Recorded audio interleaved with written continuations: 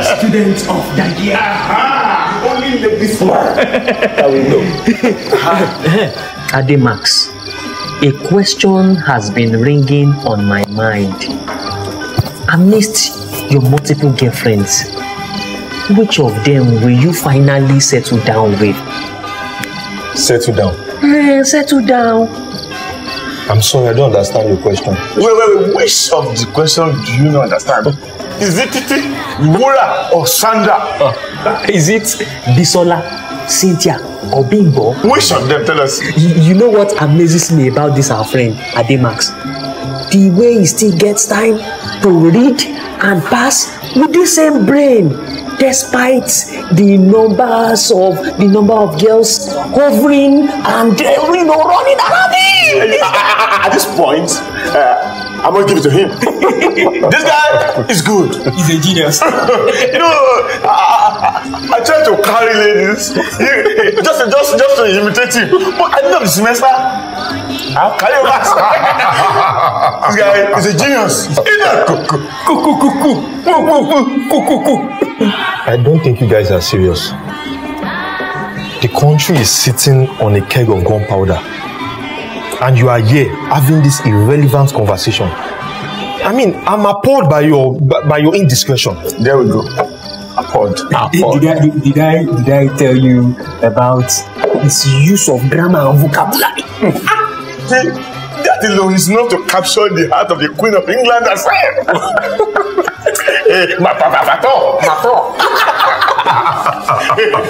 We thank the Lord.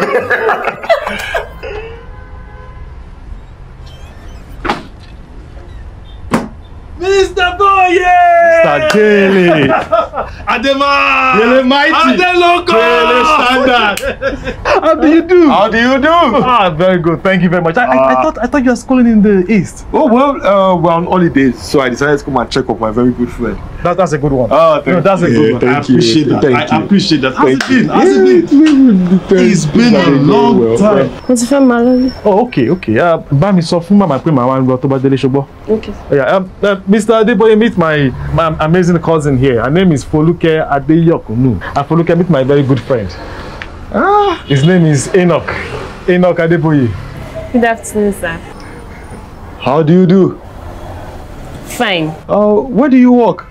I am a student of United Missionary College, and I am in my second year. What about you? I'm a student of the University of Nigeria, Nsukka. Yeah. And I'm studying mathematics. Oh, wow. That's interesting. Yes, it's interesting. Mr. Adeboye, you can let go now. Let go. So let's go back to the state of things when things were still normal, you know. Yeah, so where are you heading to again? Home. I guess that's much. That's the way home. That's the way home. Very good. And who are you here to see again? Me. There, yes. This is the way. Please have your seat. Okay, all right. Yeah, sit down, please, Mr. Boye. Have your seat, please. Yes, Mr. Boye.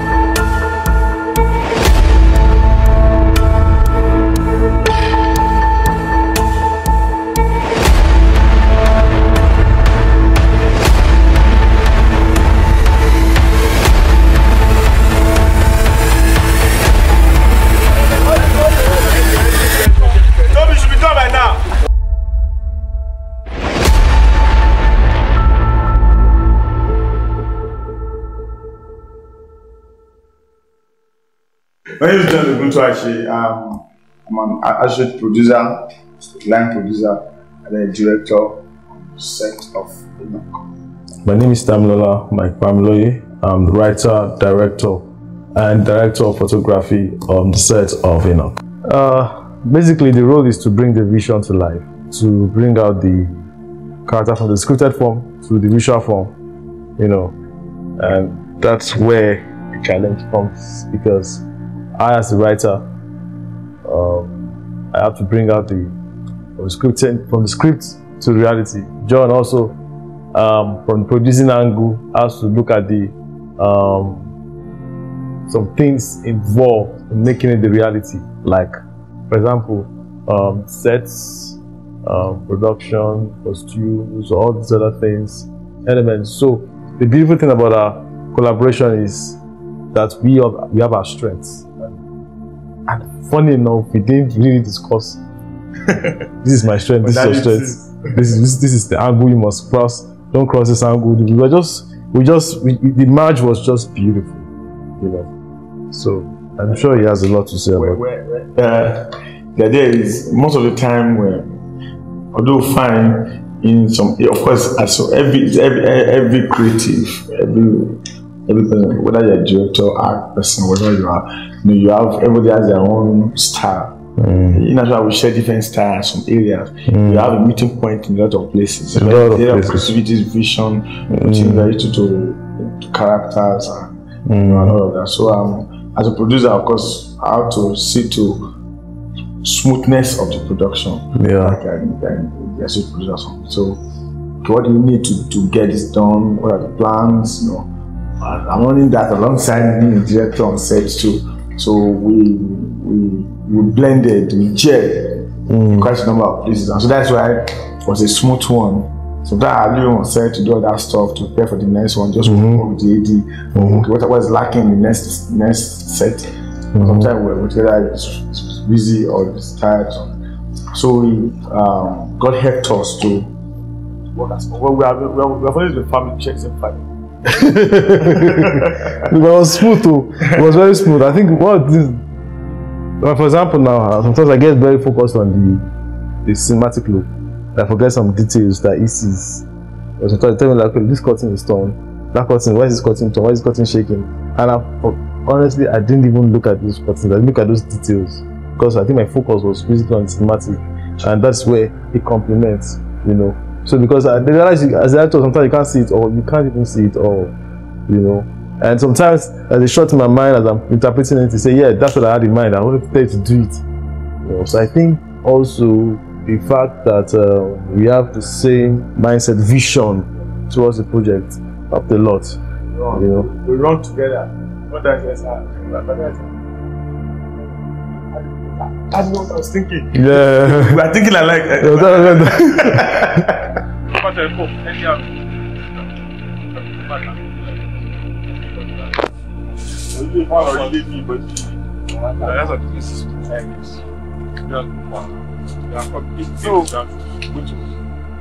for a coffee or here. What am I planning for? It's going this way. Have you done nothing? So the show relation is fine. This is what I'm facing. The hand of the Lord has always been on Enoch, that even when he was lost in the jungle, God still found him. Challenges on set. I think he needs to answer that question. Because he is one that is always faced with it. I don't have his position at all. At all. Producing, because I've been a producer before, so I understand what it is. It looks very good. The name is the most enticing name in production. Written, produced, and directed. Everybody likes that position. Producer. Very interesting position. Very interesting name. But very horrific. demanding responsibility. So I've been in that situation before. And so when they said he wants to do a producer, I was like, God help you. I don't envy you.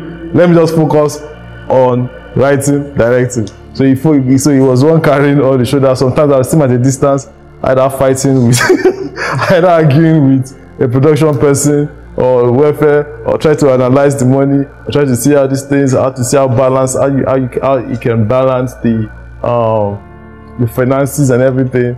And I'm off to focus on set. Sometimes I see him completely miserable and I just pretend as if I don't noticing anything. I pretend as if I don't notice anything. Just focused on the work. But this kind of situation, that's not how you won't find challenges, especially when you are trying to replicate the 80s, the 70s, 60s. It can be so frustrating because you are ready to shoot and you discover that you can't shoot. Why? Because there's just something on the wall that looks 21st century and you just have to cut up and fix that thing. It can be very, very, very annoying. So it's not easy.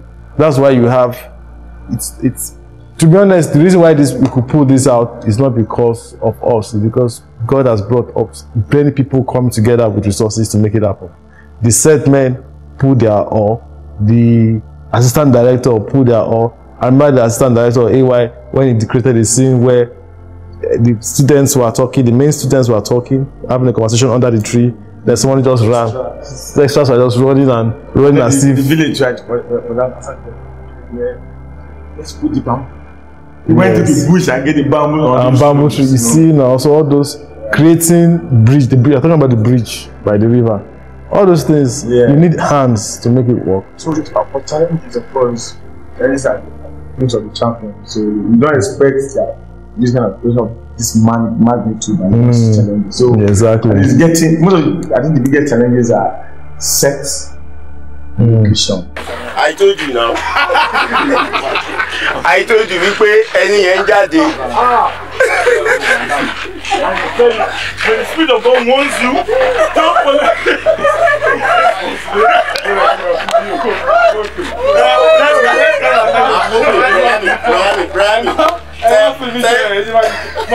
Tell these people that I didn't tell you. This man is doing that. The gate is locked. There's no door. Hey, now. I managed it. But he said. And what do we do? But he said we can use it. How do we use it? Go inside now.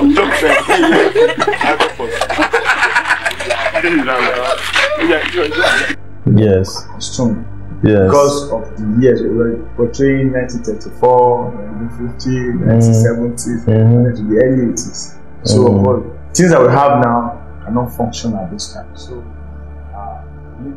cars. Like in the village now, you have to run from the pool. That thing the NEPA pool. You have to hide. Extreme pool. You have to hide so many hide things. From NEPA pool, hide from the water, hide from drink. Anything hideable. So getting vintage car was one of the issues, and God helped us last. Dr. Bishop was really handy and ability to supply all the stuff. And at least we had a number of vintage cars. And somebody have a vintage car. This car was not for 1977, it was for 1987. So I mean, you're portraying 1930 something. Right. So those things were issues, and then of course, even in the modern affairs from that time, from village to the city, what are the kind of buildings, what kind of material, what kind of clothes, paper that is used at that time. So due to the challenges, God helped us to overcome. Of course, finance too. We have those are God helped her of course. But this magnitude, finance was not that. But we are really not looking at the finance. We're looking at God and want to help us. So God helped us to, when we have not less than 65 people. There was no time we have less than 65 people set and we live for 21 days. And there's some bank or somebody feeding 65 people for 3 days. By the time we are over 100, we got over 100 sometimes. So a lot. Even the crew again, they are more than 50 people. So managing all those stuff, the challenge, but every challenge that came up, God helped us. Yeah, he had to. Because someone said something that God told, he had the revelation that God told him that you were just playing and he's the one doing the work. Those challenges, it could have been worse than this. I just thank God because we went to a lonely village and sometimes we come back in the night, 10 o'clock, and nothing happened. I mean, everything, our cars, everyone arrived home safely, no one had an accident. If the devil really wanted to put a stop to this project, he would have done it. Then we can be talking about real challenges. But Challenges that we even have on sets are just minimal challenges because God had our back. Yes. Could have been worse. Imagine what if something happened to someone on set, or a main actor had an issue, or a call up from home that he had an emergency or something. You know, there's beyond control. The angels of God fighting for us. So God did. God sorted out our challenges. Yeah. That's it. Wow. Thank you.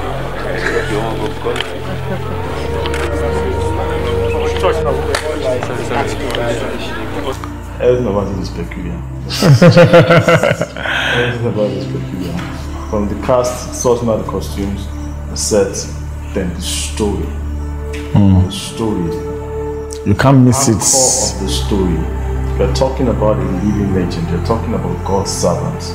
You're talking about a man of God. You're talking about a prophet. You're talking about Daddy Gio. The redeemed. You're acting out his life. And you're bringing out in visual form. Of course, there are many stories about him. Many novels, books about him. But you know what they say about books? Or that picture speaks louder. 1,000 words. A picture is 1,000 words. So what you're now projecting, you're projecting his life to in full screen. You know, what he passed through, his struggles, projecting it out in full screen for people to see. So even an illiterate watching it will still understand, because it's the drama form, it's the visual form. That alone is peculiar. That alone is different. That alone, it's something. So all of us that came on this project, I think we didn't come with the mindset that it's not a fiction. This is real. This is real life. That is why we experience some things on sets that are very peculiar. Like during the graduation, the executive producer just burst into tears. Several times. We just have to burst into tears because this is real life we are preaching. It is a fiction now. You're like, wow, Damilola this story. You know, but this is not just someone writing something. This is someone passing through something. So we are on a journey. It's like we're passing through the same journey that Daddy Gio passed through all his life. It's like summarizing Daddy Gio's life in 3 hours. Summarizing his life, 80 years. Summarizing 80 years, not 80 years. Summarizing the foundation. His entire life. It's his entire life because yes, summarizing yeah. in 3 hours. That's it. And where the number of the peculiarity of this one is because it's biopic, as I said. So it's not like the regular one that you can tell a story the way you want to tell it. There are times where we have to cancel some certain things, or we feel like we're not convinced about it, or we could not find some facts about it. We have to cancel it. There are scenes where there was a scene in the ENOCH story, of course, as you see the movie later, where that Mike playing and then the real spirit of God came down, and the crew were falling apart, you know, and then under the anointing, you know, when he was praying, at the way, you know, that was when he impacted and gave the spirit to Pastor Adeboye. As it is that time, he came down raw.